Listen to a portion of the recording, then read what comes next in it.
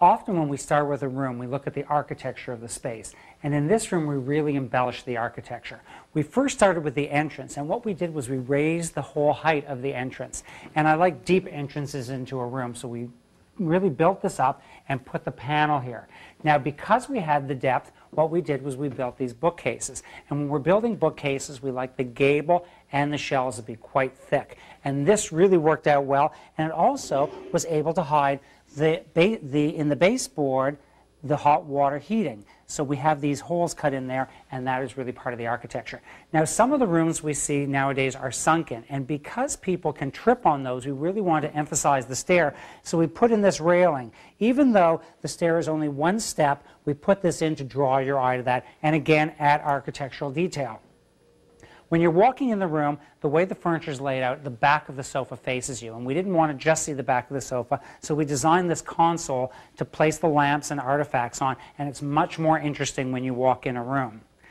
Now, on either side of the fireplace, we designed these chests of drawers, and I really like symmetry, especially when the fireplace is in the center. So we have these beautiful chests of drawers with the marble top, and then these Venetian mirrors that were made in the island of Murano specifically for this room.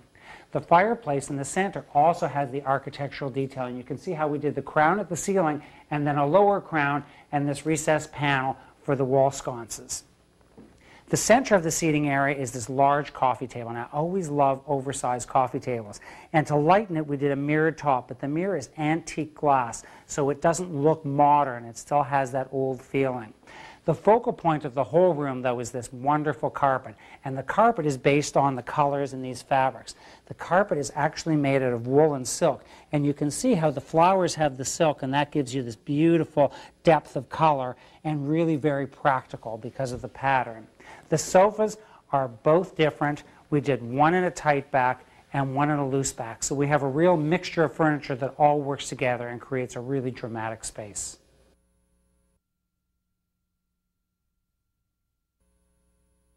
When we decorated this room, we did more than just cosmetic decoration. We actually did a lot of architectural changes.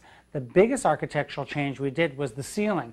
We actually went into the attic and almost doubled the height of the room by creating this great vaulted ceiling.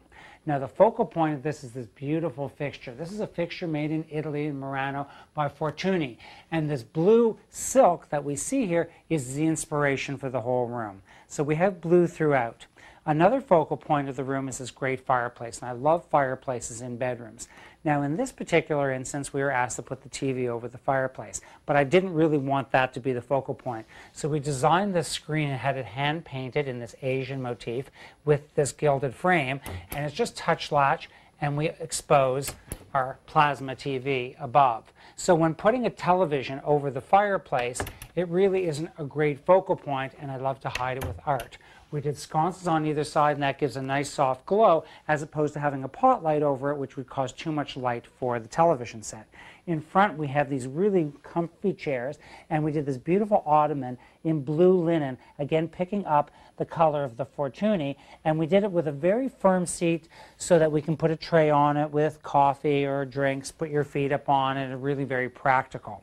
The carpet that you see on the bottom was custom made and again is wool and silk. So the background is wool and the entire pattern is silk, and you get a beautiful quality to it as you walk through the room.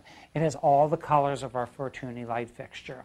The drapes are really beautiful in the fact that they're so simple on the side panels. It's this blue silk, again the blue we see through the room, and these shears. These are not the traditional shears you usually see. It's all hand embroidered and has this beautiful blossoms with branches. The bed also keeps up the cream and blue, and we have this Asian theme on the silk pillows mixed with a French headboard and French night tables with contemporary lamps on either side. So an eclectic space, but really a wonderful oasis.